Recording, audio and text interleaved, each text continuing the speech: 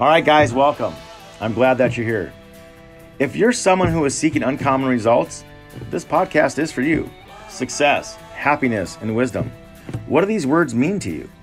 I think we can all agree that we'll probably all have slightly different definitions of each. In these podcasts, I get to dive deeply into conversations with some amazing innovators, influencers, and trendsetters that have had different versions of how they define the terms, yet have come out on the other side with amazing, uncommon results. At some point in their lives, they have decided to unshackle themselves from the norm and go beyond all boundaries.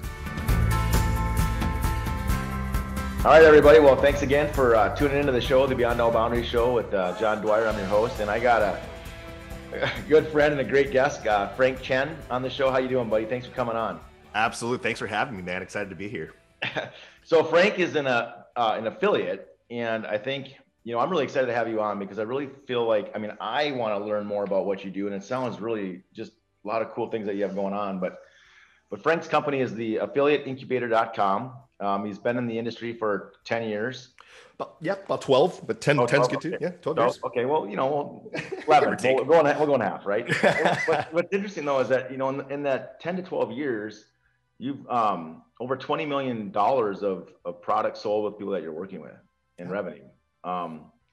So, this is, to me, that's some big capital coming through in the things that you're doing. So why don't you just give a little bit of highlight of who you are and talk a little bit about the affiliates and what you do. Absolutely. First of all, thanks for having me, John. I think what you do here is awesome, and I hope I can create some massive value for your listeners. First and foremost, guys, what I do is affiliate management. And for many of you guys, the best way to kind of explain that from a layman's perspective is, YouTube. If you watch YouTube, if you watch streamers, you watch Twitch, watch influencers, anytime they talk about their products or they're getting endorsements, they're getting affiliate commissions on everything that they sell, right? Yes, it's an endorsement, but every product they sell or they get behind or they talk about, like, hey, go to link below. You'll always see kind of like an Amazon link that takes you to a page, because if you buy through that link, they get money for that. Now, this applies to all types of products online. It doesn't matter if you're in fitness, you're in health, you're in finance, you're in crypto, you're in real estate. If there's anybody out there that you're following that's selling a book, a coaching, a class, anything online, there's ways to get integrated with those companies and become affiliates of those businesses. And basically, you are their advertiser, and you sell their products, and you make a commission on what you sell them. Now, those out there who create blogs and are really, really, really good at growing community and having community, then this is the perfect platform for you to start doing affiliate work and selling products to your community. So that's essentially what I do for a living, and specifically in the real estate space is I connect with real estate experts who have community and products and help connect those products to other communities. So if it's a wholesaler working with a fix and flipper, well, they're doing different things, but these audiences could both mutually benefit from each other's information. So if I can create the relationship there and it's mutually beneficial and both teams can make money, that's how I make money. So that's kind of like the rough idea of affiliate management. So how did you, and I know you mentioned real estate, but even before our podcast, and you mentioned it too, it's not just, you don't work just in the real estate space. You're working and connecting with all different types of products and influencers and things like that as well. Absolutely. And that's kind of the plan for myself this year. The last 10 years have really just been kind of cultivating the skill set. And that's one of the cool things I would love to talk to your audience about is kind of my background. Most people are like, oh, do you have a master's or like any sales experience? Did you do door to door? It's like, I had a hodgepodge of skill sets. I graduated from the University of Texas with a nutrition degree. Very quickly, I realized you don't make very much money as a nutritionist. If you're out there listening, I commend you. It's a great job, but it just wasn't something I made very much money doing. So right out of college, I was looking on Craigslist for a job like many of us did back in the 08, 09. And I stumbled across an ad, found a guy who was like looking for someone to get paid $15, $20 an hour. I got started. And the funniest story is this guy wanted to fly me out to Newport Beach after 1 week of just hiring me. I met this guy at a Starbucks. I was living in Austin at the time, met him at a Starbucks and Round Rock. And at the time I was like, okay, this guy going to take me to California and like take my kidneys, or is he going to like leave me there? I never knew this industry. I was a very traditional worker. I worked I was a server, all these other things. I worked at the Gap and folded jeans. So this is my first experience working for an online business from home. Long story short, we did a background check, everything checked out. I went there, I really got immersed in the business, which is information marketing, and really just did a crash course in that and was really learning for probably 3 or 4 years, this brand new skill set. So my thing for you guys out there is regardless of what you graduate, even if you didn't go to college, 100% I got to where I am today through just hard freaking work. Learning and hard freaking work. I had zero experience before. So I was just absorbing as much as I can before I got to the place that I am now. So, you graduate with a nutrition degree. What was it? Did you always have like this entrepreneurial mindset, or was it like, I know you kind of just, were doing the things that wasn't working, but tell me about, the idea of you just wanting to do your own thing at some point in time, that it just. Yeah, absolutely, man. I grew up in a home that was very entrepreneurial centered. My mom sold insurance, sold real estate as an agent. And then she ended up just becoming an investor herself. So that was pretty much my fundamentals as a child growing up. I was fixing up property, looking at real estate at the age of 13 and 14, right? They took me to everything. This is their core business, growing it from the ground up. So we had long days, long hours. I would be working, go to high school in the day and then go fix up property at night. So this was kind of just ingrained in me at a very young age. To where traditional kind of 8 to 5, having a boss was really just not on my radar. It actually was just the most discouraging thing to think about when I graduated college. Is like, dang, I gotta find a job. Because I did summer internships and did all that stuff for free. And I was like, I just can't work 8 to 5. That is just terrible. So I actually ended up hitting a crossroad because I was only making, full transparency, I was making like $45,000 doing this gig for the first few years of my life. Definitely was living paycheck to paycheck. And I knew if I went back to get my master's degree or if I wanted to pick up any other type of jobs, my income cap would already be around 75 to 85,000 with my experience. I was like, if I just do this better, I could make the same. So I just went real deep, went all in, and ended up tripling, quadrupling, and now I'm doing well over 6 figures. But this all came from understanding like the 8 to 5 would have never got me there. So entrepreneurship is the only way to really scale your income on an exponential level that's directly correlated with your efforts. Would you agree? Totally agree. I mean, that what you just said is awesome, right? Correlated with your efforts. And I think a lot of times people, they just think they're going to just not put in the effort, or things are just supposed to happen, right? And it's a grind, like what you said, it's hard freaking work. And it is. And I don't think that people realize or recognize and some do, right? For sure. But I always talk about, and I mention almost on every podcast, I'm such a believer of it, that there's just no shortcut to greatness. And it's just, the grind and the effort and, falling down and really looking at failure. It's really easy to talk about,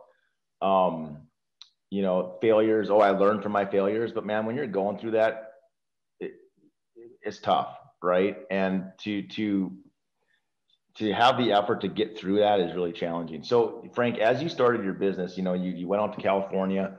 What were some of the trials and tough times that you experienced? And was there ever moments of like, what, this sucks, I got to quit or do something different?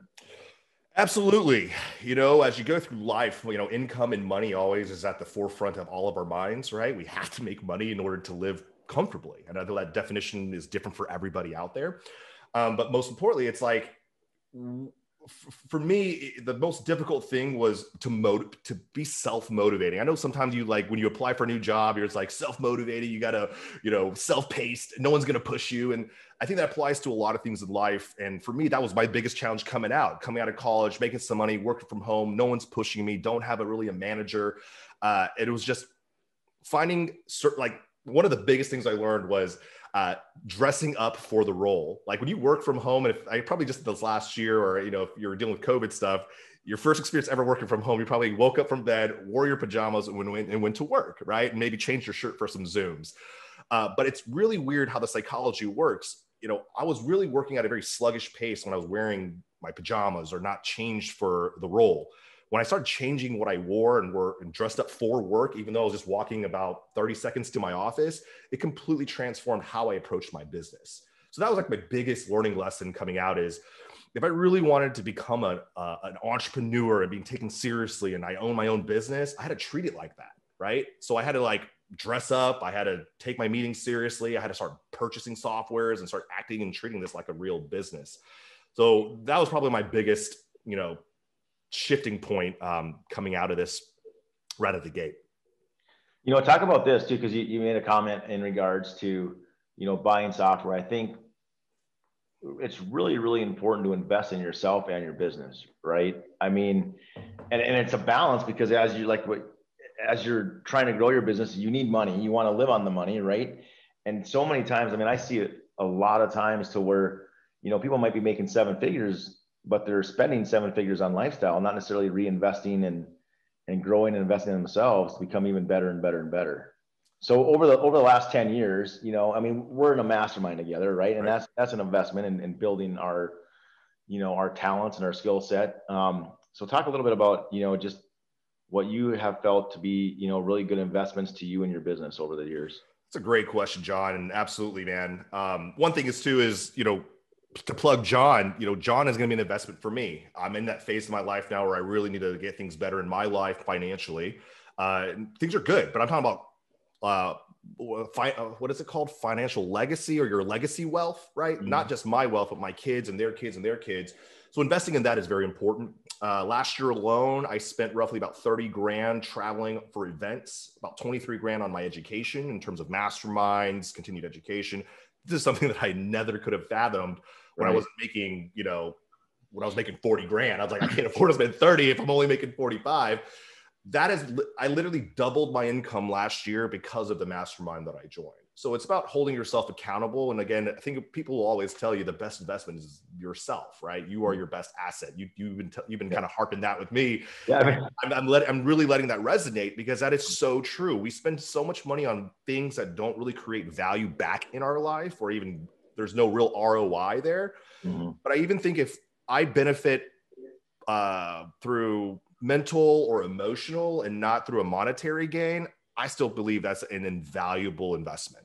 Doesn't matter what that cost. Does that make sense? Oh, and sometimes even the mental or the emotional gain, or even the relationship, may not seem like a monetary gain now, but man, it can really, it will catch up, right? And I talk a lot about currency following value, and when we invest in ourselves and we surround ourselves with people that will, can be vulnerable around, and they can challenge you, right? And say, hey, look, you're doing this, but what if you were to do this? And being uncomfortable sucks, right? But it's really what grows you as not only a business owner, but as a human, and I think for me, and just getting to know you, Frank, I mean, you're down to earth, awesome dude, right? Like it's not about Thanks, you. Man. You always want to know, but it's true. Like I'm not blowing smoke, right? It's true. It's like you're just trying to provide value, and you have real intentions, and it's just to provide value and how you can be a resource for people. So and that's just who you are, man. And it's probably because of all the investments and the things that you've done to grow personally and professionally and all these things. You made actually a really, really good point there. And I think that's what attracted me to you at first. And I think this is some of the best advice I can give you guys out there. And I've seen two sides of this. And let me clarify. So when you're attracting business, no matter if you guys are in real estate, you're an agent, or you're in insurance, or it doesn't matter what, if you're in the business of attracting business, the best way to do that is to create and provide value first. Lead with value. I've attended events before where someone's really trying to just sell their service. They're like, oh, what is it that you do? Oh, did you know this is what I do? And then immediately start pitching me. And it's like, yo, I don't even know you, let alone have a relate. Know, like, and trust, right? Is really the three things that you need in order to have a solid relationship. So how I've been able to survive all these years and really unscathed in terms of my reputation is just by always leading with value. Okay. So if anybody asks me for advice, I don't ask them to pay for it or anything. I just give it to them. And it's literally about planting a whole bunch of seeds. And over time, this is what we call biz dev, right? 2, 3, 4 months later, these people all will come back, right? It's in the follow-up, but they know like, oh man, Frank created so much value to me, that one conversation we had.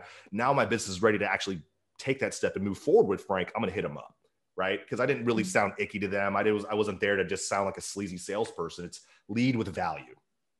So that's some advice I can give y'all.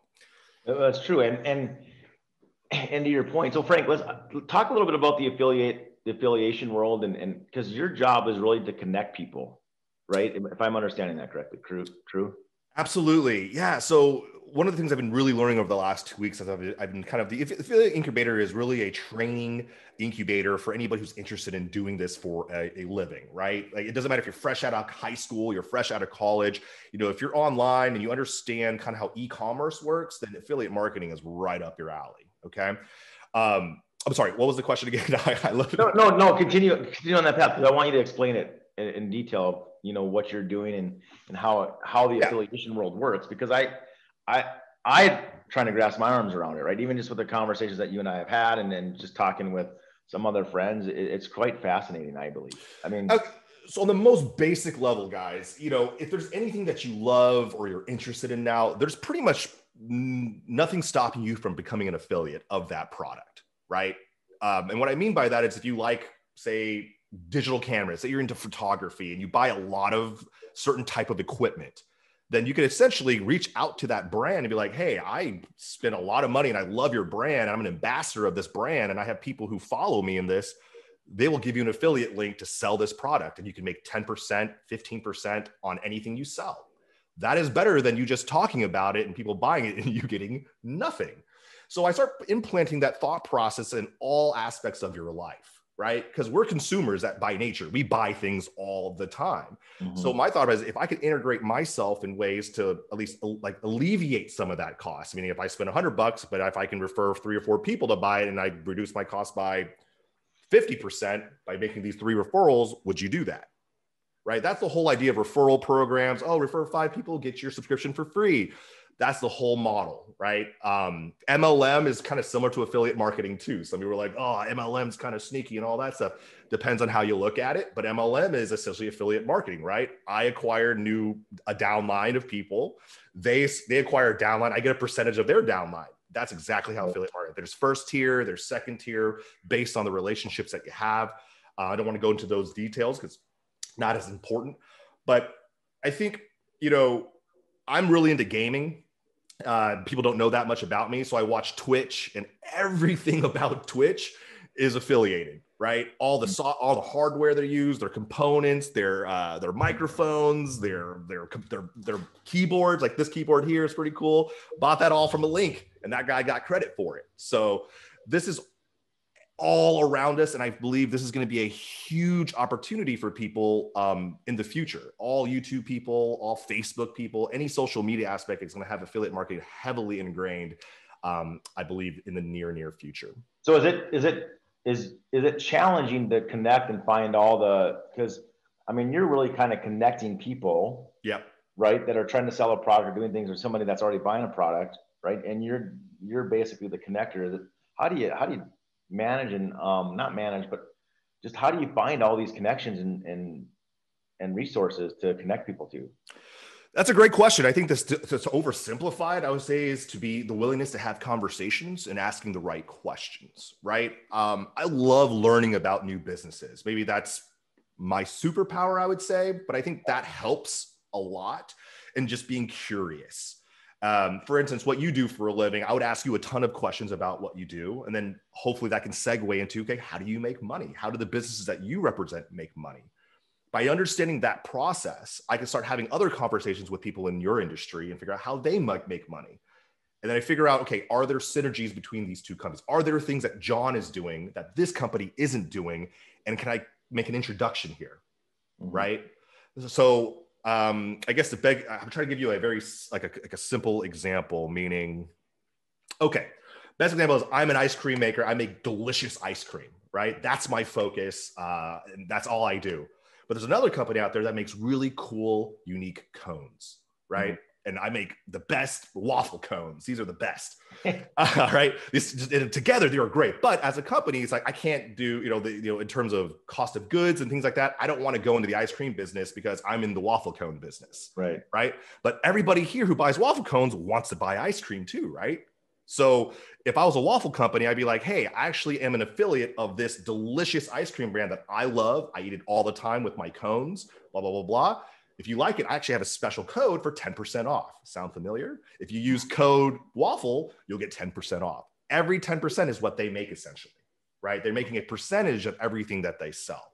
So ideally, when you have more of these conversations, if you look to connect people who aren't doing what others are doing within their industry, there's 100% opportunity there for you to make money.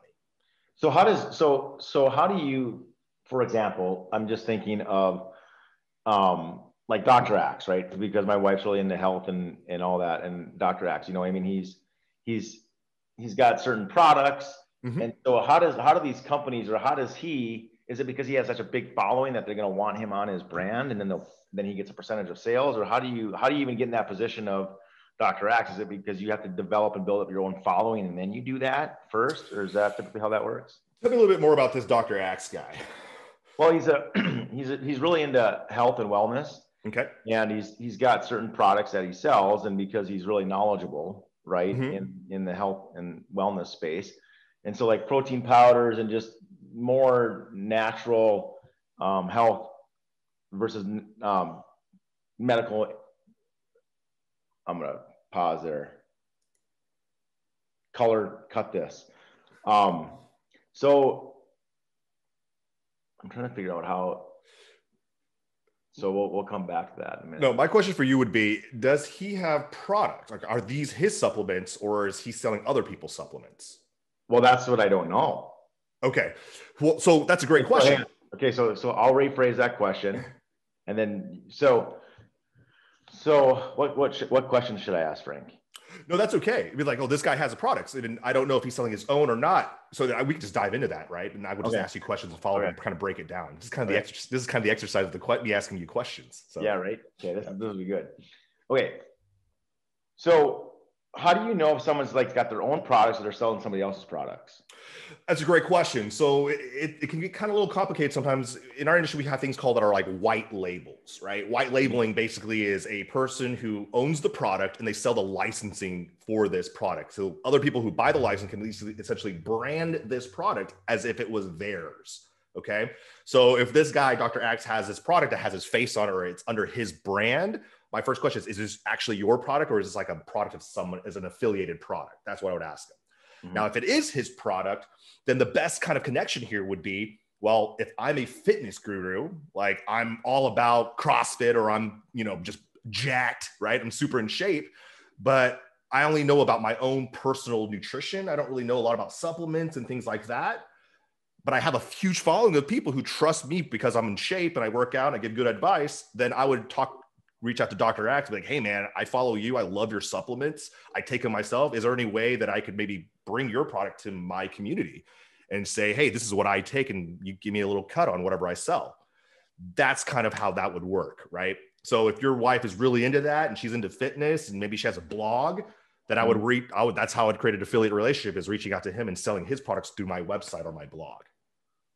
Wow. Okay. So then you can go different directions with it then. Absolutely.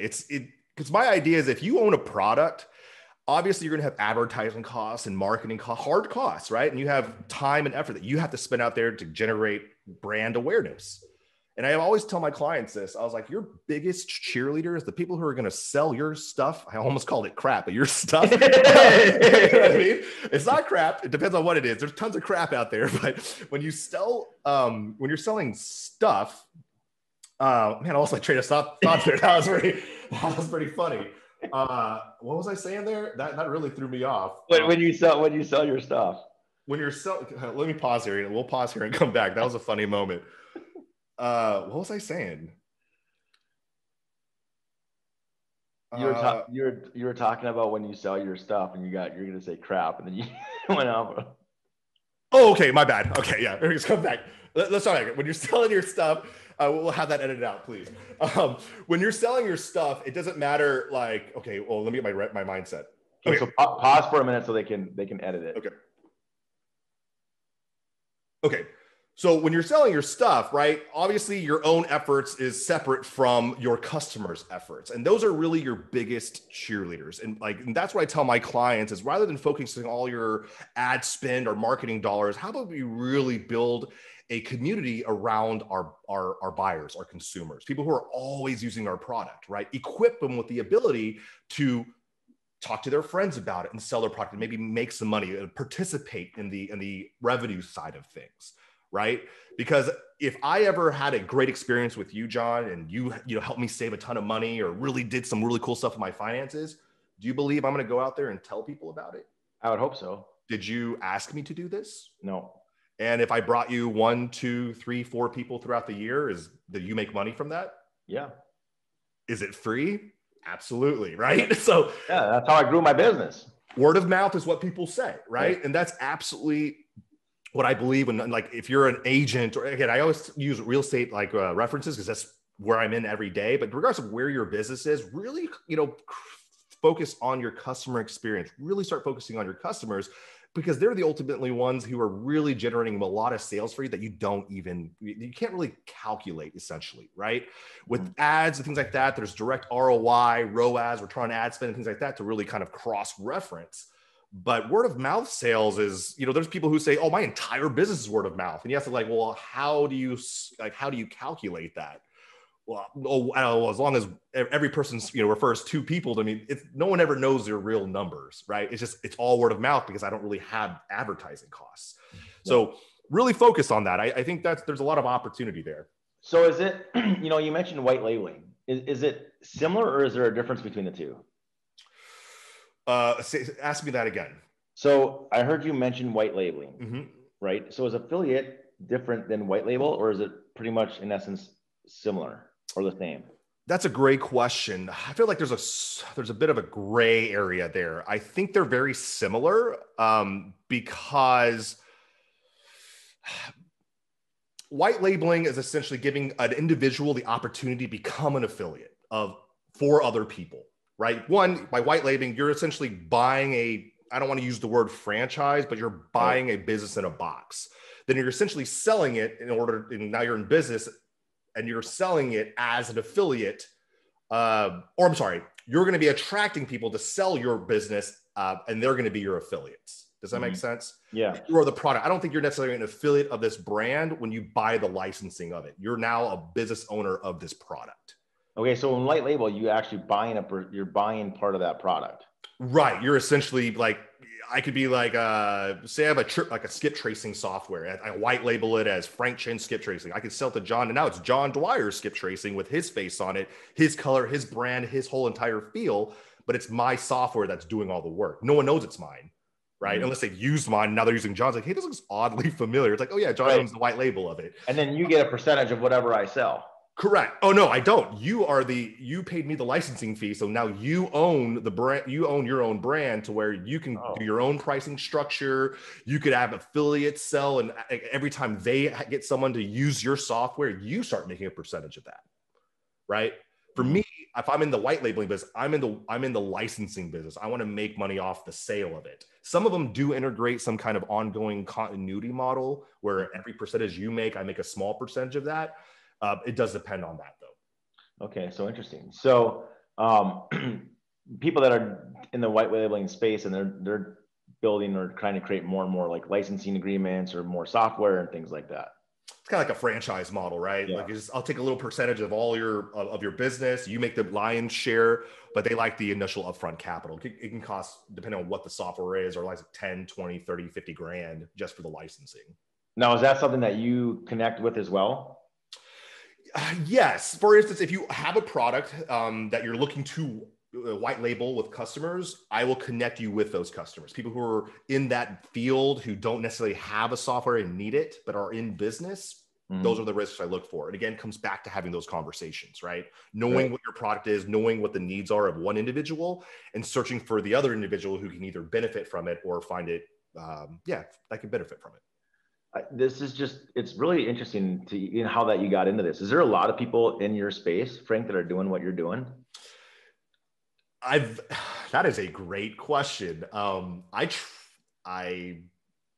I would like to think there is. I know on Clubhouse now there are affiliate management rooms. I haven't been in on Clubhouse yet. That's shame on me. But I definitely think it's a land grab right now. But there's a lot of opportunities and conversations that are being had. And again, that comes back to what we were talking about before. It's not something that I know, but I get curious enough about it that I know once I get in there and understand, okay, doesn't matter what industry you guys are, if it's very similar to what I do, that I know I can easily, sidestep or into another vertical per se.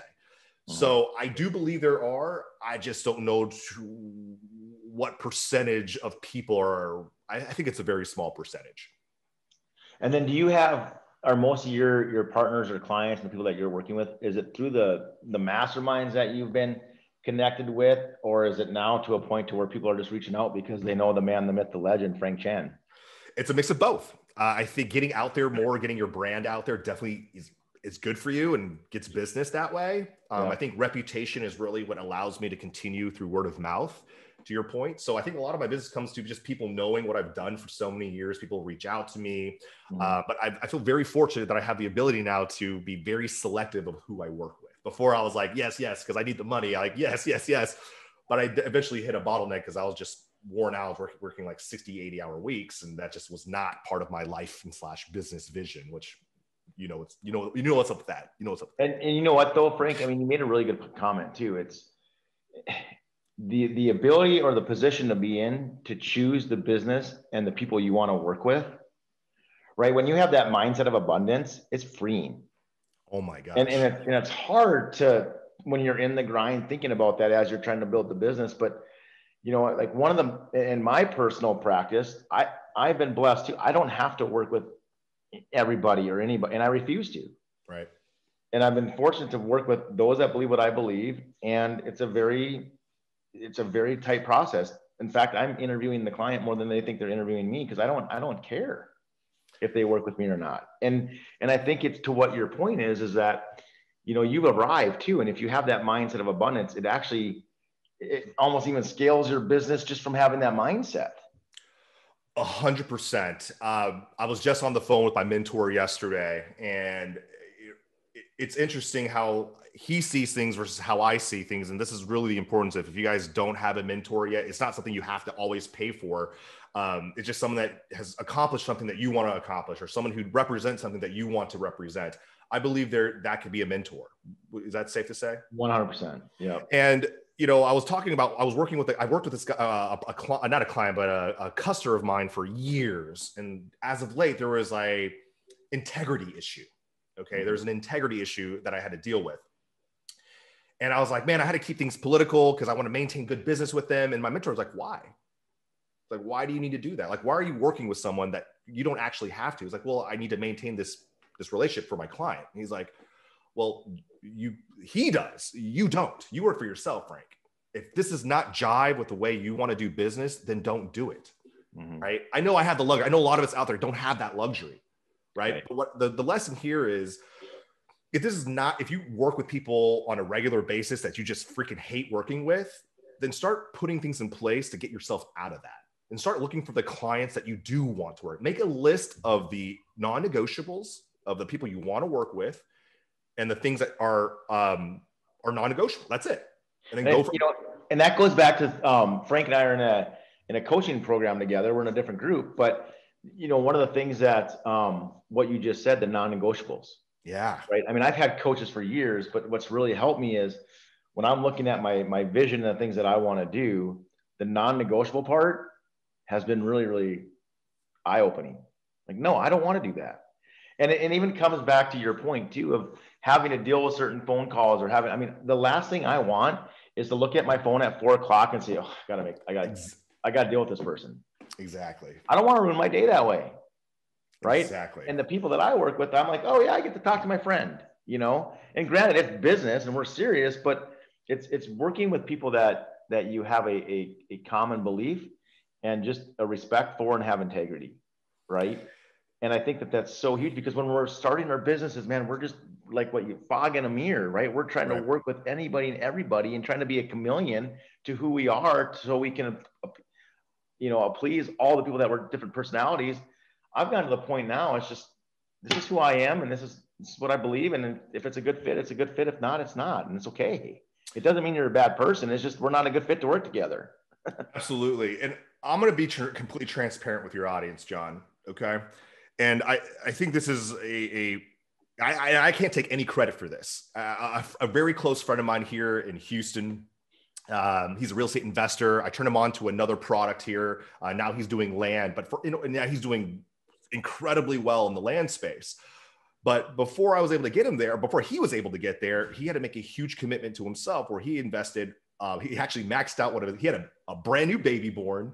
We were really close friends, and he was like, don't tell my wife I'm doing this. I'm like, don't tell me that, because our wives are friends. But he maxed out a credit card and invested in a coaching program. But he had so much skill. I know this guy, and I know he wasn't one of those guys who just buys something, leaves it on the shelf, and he committed. And through that lesson, I was like, he burned every possible break. Like he went all in, like literally went all in for this dream, and he made it work. And I came to that crossroad about 2 years ago when I joined this mastermind. I was like, man, I've never invested in these kind of things before. I don't know how I want to do this. So I went all in, and it was literally the best decision I made. And ever since, I've been doing that more and more. It's just been paying dividends and dividends and dividends over and over again. I think what I want you guys to know here is I'm about to take from last November 2020. If I kept those clients going into 2021, I would have had my first $500,000 a year. Okay. In terms of like, this is money in my pocket, guys, $500,000 in my pocket. I am launching a new business, which is the affiliate incubator, which I've been working on for 4 months. And I'm essentially taking $400,000 pay cut in order to pursue this dream. I want to ask you guys out there who are listening, who is willing to take a $400,000 pay cut to pursue something, to follow their dreams, to work with their ideal client, to do exactly and wake up and do everything, do what they want every day until whatever that end number is. Right. Like, ask yourself. I would have never been able to make that kind of crazy move without people around me who did and showed me like, yo, you got to believe in yourself. Right. You know what I mean? Like you have to, otherwise you're just going to continue to work for other people's dreams, and they're going to have nicer cars and nicer houses while you continue to work your asses off for them. I'm not about that. I'm just not about that. I mean, and think about that decision, right? Because you've been grinding and grinding to get to the point to where you're bringing in $500,000, and all of a sudden you're like, okay, I'm going to just take a $400,000 pay cut, exactly, and start over. But again, it comes back down to your vision and to the things that we've been learning in our coaching programs and things that we're doing, the non-negotiables. And really, man, I applaud you for that, Frank, because I know you're going to kill it. I was freaking out in January, brother. I was freaking out in January. Hey, taxes, you're done paying taxes, all the money you got sitting around, like, okay, now what? Now I got a goal to hit. The number from last year is the number I got to hit this year. That's kind of how I operate. I got to always make more than the previous year. I don't care where I start. That's the goal. But the mentor gave me advice again, Frank, you're not going to struggle with getting business. You are good at what you do. And it's that fear mentality. I didn't have that belief system in myself. And guys, I've been doing this for 12 years. I make good money, and I still struggle with belief. I still struggle with that confidence. It's a different type, right? It's a different type of struggle, but I'm getting advice from people who are at a 7-figure level. They think differently. You don't know what you don't know. Right. But by following them, not blindly, but just through trust, I'm in a place now. What is it? March, April, about to launch the product. Already got people paying me for this already. It's like, oh, I'm back to normal again. I'm feeling great again, right? And I wouldn't have that security without someone there supporting me and like giving me that encouragement. Well, too, and Frank, it's like we're so hard on ourselves. Oh, yeah. I had a really good friend of mine in the podcast who does a lot of coaching, and just the crap and the stories. And he talks about stories, the stories that we tell ourselves. Right. And the why can't I do this? I shouldn't do this, all these things of what we tell ourselves. And so if we have people that can help come along with us and say, hey, you got to quit thinking that way. And it's hard to engage in that because your mind just does crazy things, and it's just, I think it's really important. I've learned a lot throughout my life in running business, and just really, and I'm not great at it by any means, because I have negative self-talk a lot, but just to be vulnerable and honest. But, at the end of the day, you got to reframe and retrain your mind and start talking, with power, because words are powerful, right? And the things that we say and the way that we can communicate really has an impact on our outcomes. Absolutely. And I think you hit I think such an important thing is words. Like, words are such a powerful, motivating, subconscious thing. And this is something that I work on with my wife all the time. We try to eliminate the word I can't, and instead we'll say, we'll try to figure it out. Like, everything that we try to do, we can figure out, guys. There is not a ounce of information that we can't find on the internet these days, right? Yeah. So regardless of where you are in your life, if you're working 3 jobs, you're working 2 jobs, you're living paycheck to paycheck, you're living super comfortably. It doesn't matter where you are. I think as long as we're striving to be better, whether it's physically, emotionally, or financially, it's always about self-improvement and holding yourself accountable. I think I see too many people, and even in my immediate friends group, and they, I forgot who said it. It's like the 5 closest people in your group. If I knew who they were, I could tell exactly who you are as a person, right? Within my own social circle, I have people who give excuses all the time. I see so much potential in them, right? I'm in the coaching business. I see a lot of it, and it's just crazy how their own limiting beliefs literally stop them from greatness. Yeah. It breaks my heart because I always want to like lift all of the people around me into I always joke around my friends like, dude, let's, we're going to take like, month-long vacations. We're going to have mansions. We're going to have cars. Our kids are going to be playing together. Like we're all going to have all these amazing things. I don't speak from a perspective. I want these things. And you guys come to my house and we do all these. No, we're all in the same neighborhood. We're all successful, own crazy businesses. That's all I ever talk about with my friends is how do we lift each other up in our businesses and our lives? So, and maybe there's a lesson there. Is like, I hope you guys can, just surround yourself with more positive people and people who are really encouraging and don't really feed into your limiting beliefs. That's a great comment. That's a great point. Right. You don't need a whole bunch of yes men, guys. That is the I love people who are just like, Frank, that's wrong. Like, oh, that's a wrong way of thinking. Just ask my wife. I love that she tells me I'm wrong how I think all the time. I'm a very stubborn person. And my growth has come from people tearing down those barriers of admitting that I'm stubborn and, admitting that I am an asshole sometimes. So I say that, but it's like, and I'm a terrible husband sometimes, but it allows me to become a better husband and a better friend. And I think just getting really raw with yourself allows you to really grow like just crazy amounts. And having those relationships, and it's challenging. I mean, I'm just thinking about my wife. I'm like, she breaks me down all the time, It's called humbling. I hate it, right? And I know she's wrong, right? Right. And I'll tell you, yeah, she's wrong. Yeah, John, she's wrong. Yeah, no, I mean, but it's just people in our lives like that, to your point. Like if you have, really core, real, true relationships to where people challenge you. Yeah. That's important, right? And you made a comment too, and I know that we were talking about this in one of our leadership courses, but trying to shed the people that are either, enabling you or speaking into yourself negative talk, or just the environment that you're around and the non-negotiables, and trying to cut those out. I mean, I've been fortunate and blessed to have a great group of friends and haven't really had to shed those relationships. But if, from just thinking about that when we were in our leadership boardroom conversations of just the real, because there were some people that were having to do that. Right. And it's a challenge, but they're going to prosper so much more by getting the negativity out of their life. And it's just, running a business, in life in general, right? You have to always surround yourself with people that are going to lift you up, hold you accountable, speak into you. And you have to be, in my opinion, you have to be coachable, right? One thing that blows me away is that how many entrepreneurs are out there and business owners are out there that don't have a coach or a mentor, and I went last year without that. And man, I was like, when I went to the speaking thing with Sean, right? It was just like, it was one of those things where it was just, I did not think that's where he was going to go with the whole weekend. Yeah. I was there for the speaking part of it. Right. Mm-hmm. But it was just perfect timing because I'm like, you know what, it was like in the last 20 years, it was like 1 year where I didn't have a coach. And once you'd be surprised that the 1 year was just challenging and just full of bullshit I didn't want to deal with. Right. And why is that? It's because I didn't have someone pushing me, challenging me, and making me aware of what I call the blind spots. So that blind spot term is so accurate, man. And I always say you don't know what you don't know. And I'll tell you this, it's okay that you don't know what you don't know, right. But are you actually okay with not knowing?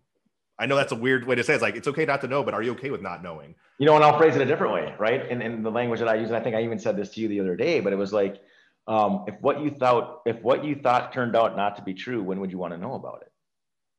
100%. Right. And some people will just stick their heads in the sand and just say, I just don't even want to be aware of it. But we have to take the blinders off. And if, again, you don't know what you don't know. Right. But there's also things that we know that we do know. And then there's the things that we don't know that we don't really even know that we don't know. And that's it. And that's the layers of growth and business and personal development that I think a lot of people, when they start seeking these things, are trying to do. Is like they peel back one layer and they're thinking, I'm healed, I'm ready to go. And they realize, oh shoot, there's more things I don't know. But I'm in a good place now. I've gotten better, and they just stop growing. So guys, this is a never ending process. I hang out with people in their 60s, their 70s.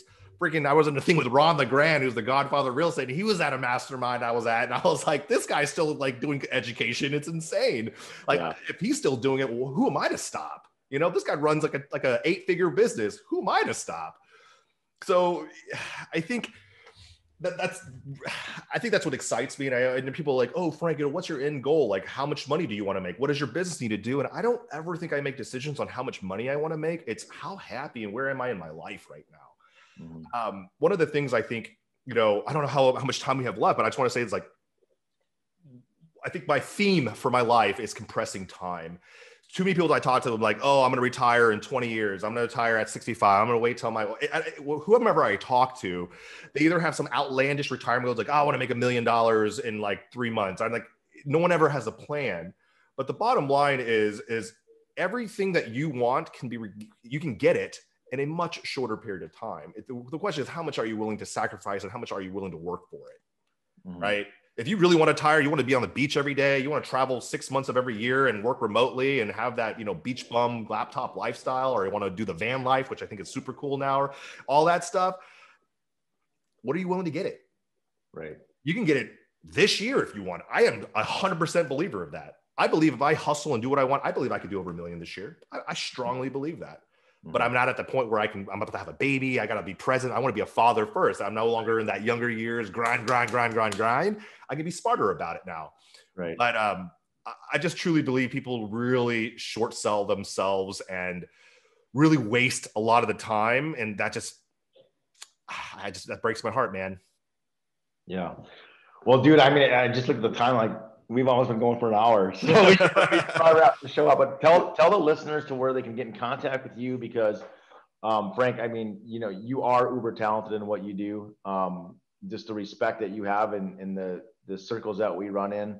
Man, I know you provide a ton of value for your people that you partner with and work with. So why don't you let the listeners know how they can get a hold of you, reach out to you, because there is probably a lot of opportunity that people aren't even aware of in that affiliation space, just with normal day-to-day life, probably. Yeah, for sure. Right. Yeah, thanks, man. I appreciate you giving that platform.